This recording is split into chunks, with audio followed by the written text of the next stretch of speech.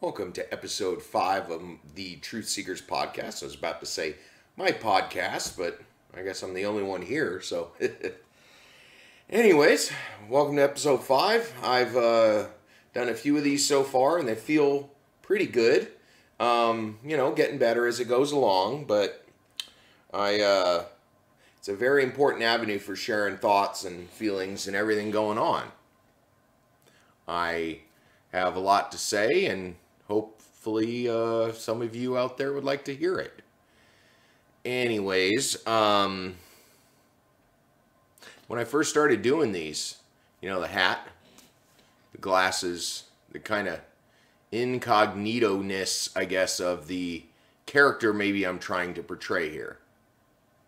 Someone who's a radical, someone who's on the outside.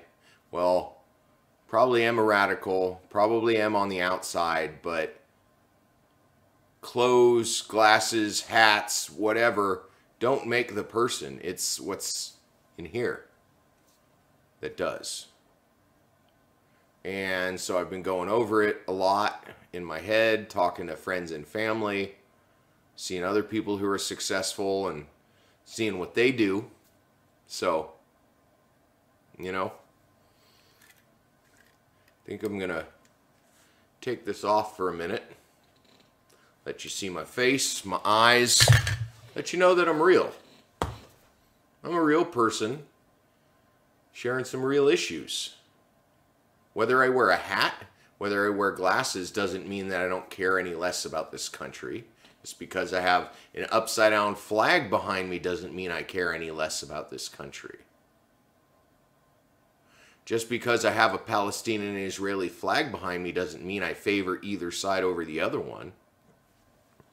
Both sides, obviously, deserve to live in peace, just like everyone else. And feels good. Feels good. Because we are certainly at a crossroads in this country. Certainly at a crossroads. All the divisions that have been bubbling up for years, that went through after the slaves got freed, civil rights, Jim Crow, all this stuff for years and years and years. Gotten a little better since then, I suppose. I mean, there's no separate bathrooms, no separate businesses, which thank God is good. I mean, hell, only 75 years ago, because they keep talking about the 75th anniversary of World War II ending. I don't think any war was harder on the Jewish people, or any people, than the Jews in World War II. So all of this is basically just being real with yourself, being plain with yourself, being honest with yourself, being honest with people. I want to create great change in this world, as I'm sure many of us do. But there is a passion. There is a direct passion I've had for a long time to not just go along with the status quo, to not just fall in line and become another cog in the machine, to be my own person, to be an individual, while at the same time, realizing the importance of the group. We are social beings. We do need people around. I, as anybody else, is probably getting a bit lonely these days because of not having many people around, but some of us have bigger families. Some of us have significant others, children, stuff like that. So those of us who don't have any of those things sit kind of by ourselves, which is fine, giving me plenty of time to do a lot of work that I'd like to do. These videos, my books, which are almost done. The last book in the Truth Seeker series, A Better Day, should hopefully be out in a few months. The collection of my 2019 Mind of Critic writings should also be out, by the fall, like usual, late fall probably, September, hopefully. So doing well with that. And I think there's probably a lot of people that are doing better than it seems, or better than they think. A lot of times, you know, the grass is always greener. Our self-confidence lags. We go down a rabbit hole that we don't want to go down, even though we know we're doing it at the time we're doing it. But we do it anyways because the other way seems like it takes more effort. Well, let me tell you, that effort is worth it. I mean, there's a reason why they say everything good takes time, or everything great requires great effort, or I'm probably messing this up, but you know what? I don't care. The point is that anything worth it takes effort. Maybe that's it. Maybe. But, and so we have to ask ourselves what we really want. What do we as a country want? What do we as a human species in the world want? Not talking about world citizenship, although that's kind of a interesting idea, but with separate countries, I don't really know what it's trying to accomplish. It gets people more aware of global issues, global warming, global economic warfare by the top 0.1% all around the world, destroying resources, destroying cultures. There's that. But I'd like to talk talk about the power of people, of us. We have tremendous power. California here has direct democracy, which has always been kind of nice. Anybody who feels strongly enough about a certain issue can gather a few 100,000 signatures, get a measure on the ballot, and then people vote on it. If it succeeds, it's law. If it doesn't, it doesn't. Maybe something like that on the federal level would be good. But I guess what I can say is there's not much, there's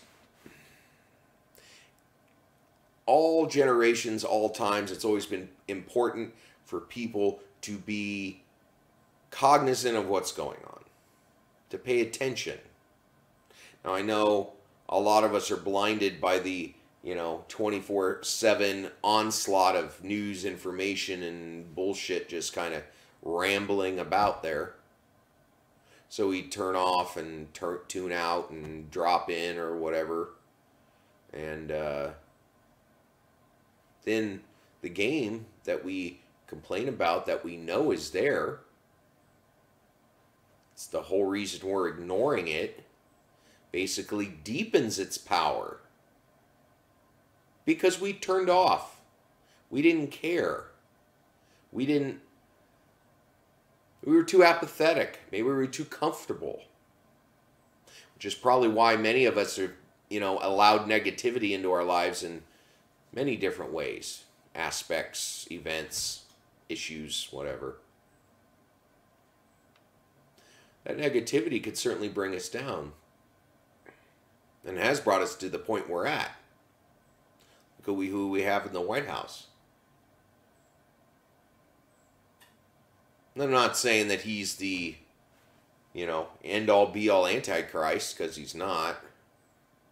He, just like the great politicians, nobody fell out of the sky. They were created by us. I mean, how many people knew that Donald Trump was a douchebag before he came into office, and now all of a sudden they're surprised, being like, why is he a douchebag? Well, if you paid attention to anything he's done in the last, 40 years, maybe you'd know that. But just in case, I know it's hard, and we definitely don't want to get upset, or should I say obsessed, with everything going on. We need to take care of our families. We need to do the good things that make life worth living. We have responsibilities, jobs, mortgages, kids.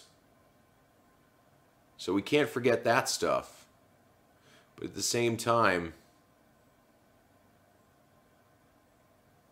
everything is raw right now. It's out in the open. We have the opportunity to create all the change we've been seeking. All of it.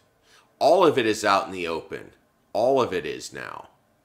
And if we choose to ignore it, there's a reason ignorance, is the long form of ignore. It's kind of like we're ignoring a whole culture of people or ignoring something that we know to be true, that we're not willing to admit to ourselves. But we can't ignore anymore. It deepens their power. We say, oh, well, they're getting away with all this stuff. We can't possibly stop it. So let's just shut up and, go down the street and be happy with our bread and circuses. So we never, get bothered. They can do what they want as long as I get what I want. That's how we've gotten into such a deep hole.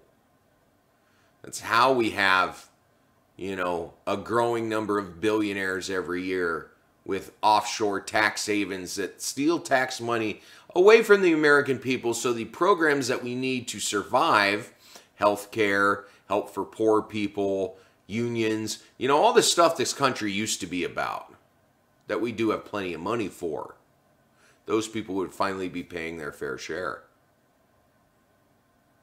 I don't think there's anybody on either side of the aisle that would disagree with that. We might disagree on the programs that are introduced, but I don't think any of us would disagree on the rich getting richer. I mean, that's how we bring people together, right? To unify. Show them how we're all getting fucked over. Well, we are all getting fucked over. Hear that. Look into my eyes and it's true. Is there an answer? Probably. Will we find it? Not yet. And who knows if there is an answer? There's probably many answers because many battles and many wars and many umpteenth things. And see, this is another thing that can get us off spinning into the oblivion. Get us to take no action because we think there's too many actions to get taken, so anything we do doesn't matter, so doing nothing doesn't matter either. That's not right. Another thing that's caused us to get into the mess we're in. So how do we dig ourselves out? How do we stop ignoring what's important so we can grasp onto what is? Well, first of all, we love each other, as always. We love ourselves. We have to love ourselves before we can have others treat us like we'd like to be treated. Because if we don't treat ourselves how we want to be treated, how can we expect somebody else to? It's these personal relationships, these personal things, even with people we don't agree with, that will get us to unify. They'll see how, human issues are human issues. We all go through the same shit. We all go through the same battles. I mean, 90% of the entire country makes under $200,000 a year. There's a reason why a lot of us feel like somebody who makes 60 to 70 grand a year in our society nowadays is rich. They're not. So many people I know see someone that makes that kind of money as rich. And they're not. They're really not. They're middle class, or at least that's what middle class used to be. The true sign of a strong economy and a country that gives a shit about its people. So, a lot of stuff out there. A lot of things to talk about. In the coming weeks, I'll be talking about some historical figures I like. Some historical freedom fighters, in particular, John Brown. Always been my favorite. I'll probably talk about him next time. And if there's any parting words to be said, they'd have to be, again, love yourself. Love others. Treat others fairly, kindly, because we're treating ourselves fairly and kindly. Remember that we're all human. And then at the end of the day, all the bullshit that keeps us from uniting doesn't really matter. It really doesn't. I mean, I guess in the end, nothing matters. But here's your homework assignment, okay? Go and have a conversation with somebody you disagree with. Someone you're afraid to talk to even. Because, oh, I don't want to hear them going off about that thing. Well, nobody likes to hear somebody going off about something they don't agree with. But sometimes we have to get to the deeper human issue of what we're wanting to get to anyway. And before long, we'll see that we start off at this human issue. And yeah, people rant and rave and everything from time to time. It's probably a normal human emotion as far as that's concerned. But we'll see that people start to come around. You know, political class, political parties, none of that shit matters. The only thing that does is what's in here. Because it informs what's in here. And it should help project everything we put out there. Well, spread the love. Love each other. Give each other hugs. When you can. I know that's a thing right now. But just be good to yourself. Be kind to yourself. And know that while we may discuss a lot of political and historical subjects, sports too even, from many different perspectives, many different angles, events, and everything that happens, just remember that we're all getting back to the same basic place where we're all trying to get. A lot of us have much more in common than we don't. Once we start realizing that, we'll see a lot of these problems fall by the wayside. And the love and gratitude that we've ingrained in ourselves won't let us fall into that rabbit hole again. More than likely, it'll fill up the rabbit hole, where rabbit holes will no longer be needed, instead of just straight, flat truth. Everybody perceives it differently, but we can't have our own facts. There's human truths. We're all breathing. We were all born some way. And we're all here now. Whatever's happened in the past, we should let it go, but not forget. And the difference is we learn the lessons that they had to teach, so we don't have to learn them again. And we'll see, once we do, a lot of the bullshit will stop happening. A lot of the stupid stuff, the shootings, the terrorist attacks, a lot of this shit will stop happening. Why? Humanity will once again have regained control of the earth, like it was always meant to. Well, I love you all. We'll talk soon. Remember to like and share this video and hit the subscribe button. Links for all my social media, my website, and where to buy my books are in the description below. Love and gratitude will find a way. We just have to keep the conversations going. See you all soon.